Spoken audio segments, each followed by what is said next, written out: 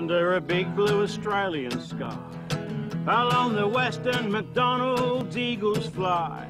Rivers of gold run to a sea of sand. And in the valleys on plains below, ghost gums and spinifex grow, ancient sentinels of a timeless land.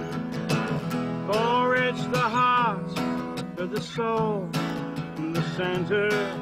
Barry Skipsey is a photographer, musician and proud Territorian, most at home right here in the rugged heart of Central Australia.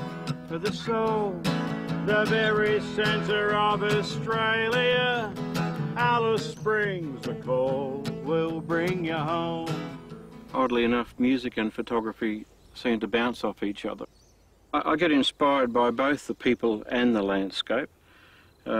Well, the landscape really kind of speaks for itself, but there's a quality, a creative quality about a lot of people who live in Central Australia, in Alice. I sort of call them small diamonds. You know, there's something about them that sparkles. There seems to be more diamonds per capita in Alice Springs.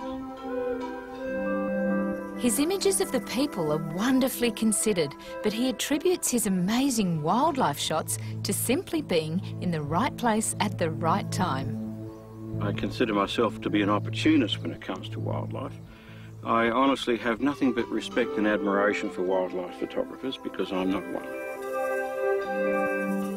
I just simply carry all my equipment, and if I see something and the animal in particular is kind to me, I'll do my best to capture it. Barry's most memorable assignment for Australian Geographic was actually his first, shooting the grandeur of the West Macdonald Ranges in spring. It was a terrible time of year to be shooting. It's October, November, very silvery, and I was very frustrated. Ominous clouds filled the sky, but just above the horizon, Barry noticed a tiny break. I thought to myself, well, if the sun lines up with the hole with that slit, it's going to create some magic over here, and if it does, I better get ready for it. And honestly, it took me, I just jumped out of the car, grabbed the tripod, grabbed the 350mm lens, bolted it on the camera, and I got an amazing picture. The layers of the West Macs with Mount Giles literally lit up like a Christmas tree. It was fantastic. And like all our Australian Geographic photographers, Barry is full of hard-won advice. I guess the biggest tip to my point of view would be to make the effort to get up early in the morning, even to camp overnight, roll your swag out in a location if you believe that at sunrise there's going to be some magic created there. So you haven't got very far to get out of bed to grab your tripod and to get it. And I guess finally, my other main tip would be just through experience.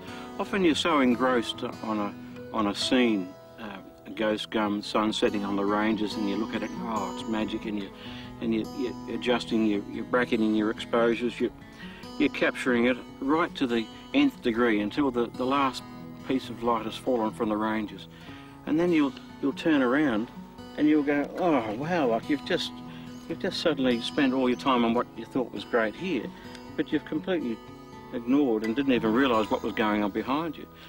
Teach yourself just to have a look around, because often your best picture, you might have your back to it. Springs, the cold will bring you home.